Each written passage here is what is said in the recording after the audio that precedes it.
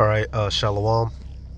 Before I start, I'm going to give all praises to Yahweh, Bahashim Yahushai, Bahashim Rakakodash. Double honors to the elders and apostles of Great Millstone. Peace, blessings, and citations to all like Akima Aqua, learning, teaching, truth, and sincerity. I'm going to keep this one short. You know, if y'all watched the last video, you know, my voice ain't the best right now. The more I talk, it irritates my throat. But I happen to come across this, y'all. And what this goes to show you something, man. All these idols, like the scriptures say, they're all fucking nothing. And all of the bullshit that people worship today, it all goes back to what? Ancient Babylon, all right, Canaanites, Hittites, all right, them different Hamitic cultures, the Sumerians, which, you know, Assyrians. It's the same stuff all over again, all right? Now, I was watching a video on YouTube. It was actually based off a video game. But I heard this word get mentioned, Baal Hadad, and it said how he was the god of the Canaanites and of, you know, basically during the time of the Israelites, if you will. And I was like, huh. You know, I was like, okay, well, I'm familiar with Baal. I'm like, well, let's see who Hadad is. Baal Hadad. So you click on it, right? It says Hadad, or Iskor, was the storm and rain god in the Canaanite and ancient Mesopotamian religions. He was attested in Ebla as Hadad. Let's see. It says Hadad was introduced to Mesopotamia by the Amorites, where he became known as the Akkadian, Assyrian, Babylonian god Hadad. It says Hadad was also called Pedar, Rapu, Baal Zephon, or often simply Baal.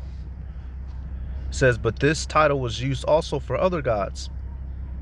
The bull was the symbolic animal of Hadad. He appeared bearded, often holding a club and thunderbolt, while wearing a bullhorn headdress.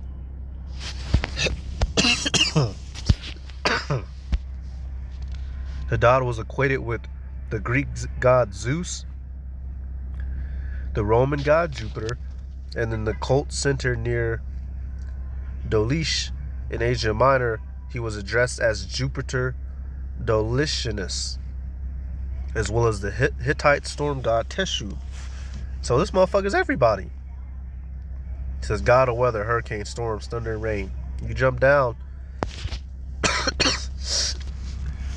All right, you look at Zechariah 12 and 11 real quick. All right, and we understand that, you know, basically in the kingdom of heaven, there's going to be an event where we mourn how our Lord was crucified. And we're going to see that body of his that was, you know, scarred and beaten. And, you know, apparently this is, you know, our people had a custom where they was mourning. It tells you also, so you just read it, Zechariah 12 and 11. In that day there shall be a great mourning in Jerusalem, as the mourning of Hadad Rimmon in the valley of Megiddon. So you click on it. Click on Hadad Rimmon. It says Hadad of the pomegranates. Now the place itself, Megiddo, says a place in the valley of Megiddo where a national lamentation was held for the death of King Josiah, which was Josiah who had the great Passover. But it also says named after two Syrian gods, Hadad and Rimmon. Come down some more. What? It says both Hadad and Rimmon are the names of Syrian idols. All right. But when you come back, so you go back to this Baal Hadad, look at the equivalents. It says Greek equivalent Zeus, Roman equivalent Jupiter, Norse equivalent Thor, Hinduism equivalent Indra, Canaanite equivalent Baal, Celtic equivalent Tyrannus, Hittite equivalent Teshub. All right. So this is a whole bunch of BS. You know, these hey, look, y'all. You know, no originality with it. You know, they at least could have switched it up or something. But this just goes to show you, y'all, there's a reason why the Heavenly Father said not to worship these idols. They're all bullshit. It says Hadad in the Bible. It says it's referenced multiple times as a god worshipped by non-believers of Yahweh. All right, the God of the Israelites. So people, Baal, if you will, said Hadad is usually referred to as Baal and is characterized and seen as a god who wants the same power and authority that the God of the Israelites holds in Judeo-Christianity. It says in the books of Kings, Jezebel, the wife of the northern Israelite king Ahab, served as an advocate of Hadad in her adopted nation, all right, because she was a Hamite. She enters into conflict with the prophet Elijah over which deity is more powerful and authoritative. In the end, Elijah is able to prove the superiority of Yahweh. Jezebel therefore wishes to murder Elijah, causing him to flee in despair. Ahab and Jezebel both eventually die in a gruesome manner and are overthrown by the events Yahweh told Elijah to instruct his people, Elisha, to orchestrate. So, hey, right there, just showing you some of the history on it. Hey, these wicked people and their worshiping of idols has always been, we've always been at conflict with them, because they're always trying to be on the level, they're always trying to put their idols on the level of the Heavenly Father. But that's not possible, because the Heavenly Father is the only true living God, and his son Yahweh Shai is underneath him, and nobody can top him. There's nothing else in existence outside of them two, and of course, the angels, archangels, but there is no Thor, nigga. All right, there is no, not calling you brothers and sisters, nigga. I'm talking to these people. There is no Indra. God damn it. All right. Let me see.